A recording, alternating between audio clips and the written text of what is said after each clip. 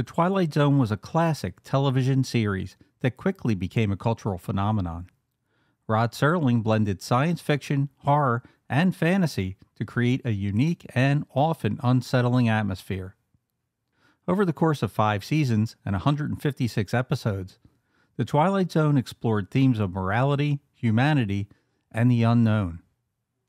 The show's impact on popular culture can still be felt today, with countless movies, TV shows, and books drawing inspiration from its groundbreaking storytelling and imaginative visuals.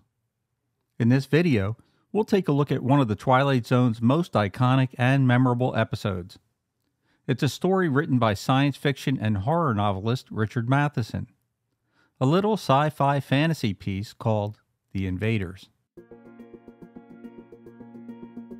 The Invaders is a classic example of the Twilight Zone's ability to create suspense and tension without dialogue and very limited but innovative special effects.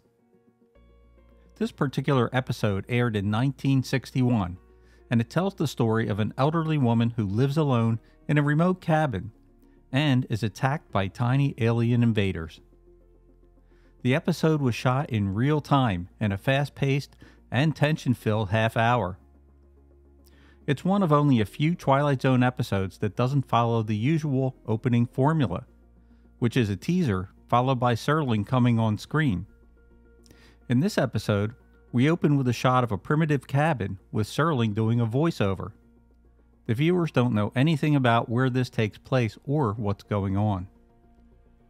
Rod's monologue opens up with, "This is one of the out-of-the-way places, the unvisited places. Bleak, wasted, dying." Rod goes on to describe the crude farmhouse and the woman whose only problem has been getting enough food to eat. Until, of course, she enters the Twilight Zone. When Matheson first started writing for the show, he thought Serling liked to write his own opening and closing monologues.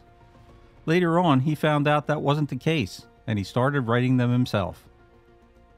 This monologue is written in Matheson's style, and it works, not only because of what is being said, but also because of how the words are put together.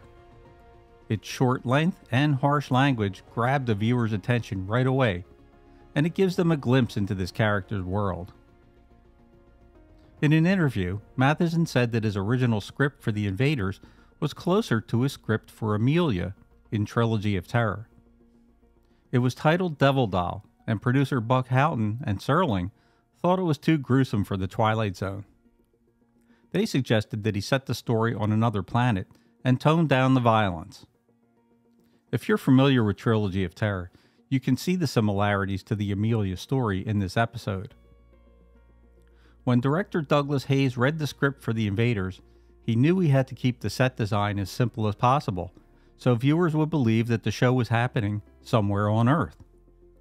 Inside, the woman's house was kept very basic, with no reference to anything specifically on Earth. Composer Jerry Goldsmith delivers a striking and memorable score that makes the episode stand out from other Twilight Zones. In a method very unlike the way TV music is handled today, the music for this episode was conducted live to picture. Some stock Zone music is mixed in, but much of this episode was written specifically for The Invaders. Goldsmith's use of staccato strings echoes the way Bernard Herrmann used strings for the classic movie Psycho, which came out the year before. Even with a solid script by Matheson and a creative director in Douglas Hayes, the episode really belongs to the great performance by Agnes Moorehead. Moorehead didn't want to do the episode at first, when she found out she didn't have any dialogue, but Rod Serling and director Hayes were finally able to convince her. Moorehead, a veteran actress in films dating back to the 1930s, is probably best known to today's viewers as Samantha's mother in Dora on Bewitched. She turns in an outstanding one-woman performance with no dialogue, and had to rely on grunts, groans, mannerisms, and facial expressions to move the story along.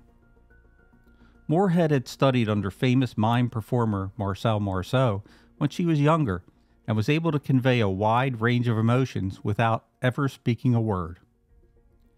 She was specifically sought out by Hayes for the role, as he believed she had the right combination of vulnerability and strength to pull off the character. The invaders themselves were just puppets that different crew members moved by hand.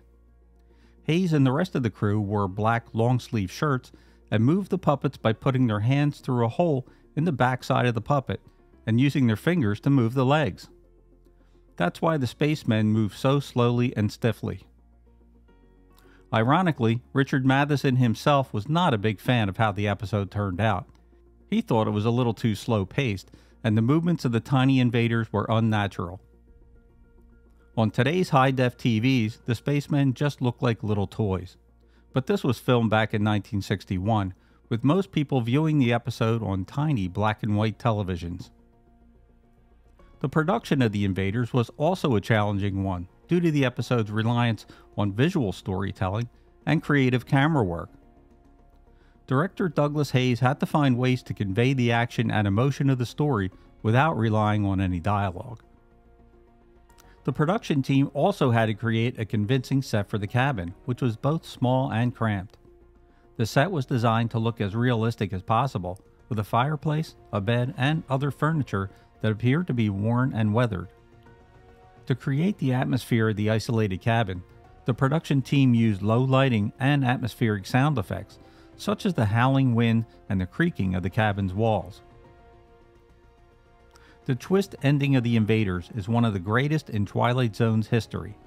You're left guessing right up until the shock ending who exactly are these tiny alien invaders and what is their purpose.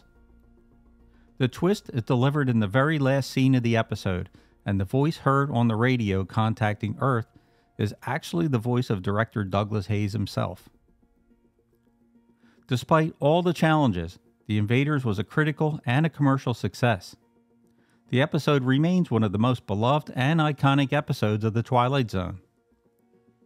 The production of The Invaders was a testament to the creativity and innovation of the Twilight Zone production team, and one of the reasons that the Twilight Zone, in my opinion, remains the greatest anthology series of all time.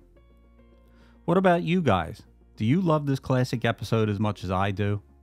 What are your favorite memories of the Twilight Zone? Did you have any other favorite episodes? Share your thoughts in the comments below. And if you liked this video, please like, share, and subscribe. But most of all, thanks for watching. This is Rich from Rerun Zone. I'll see you in my next video.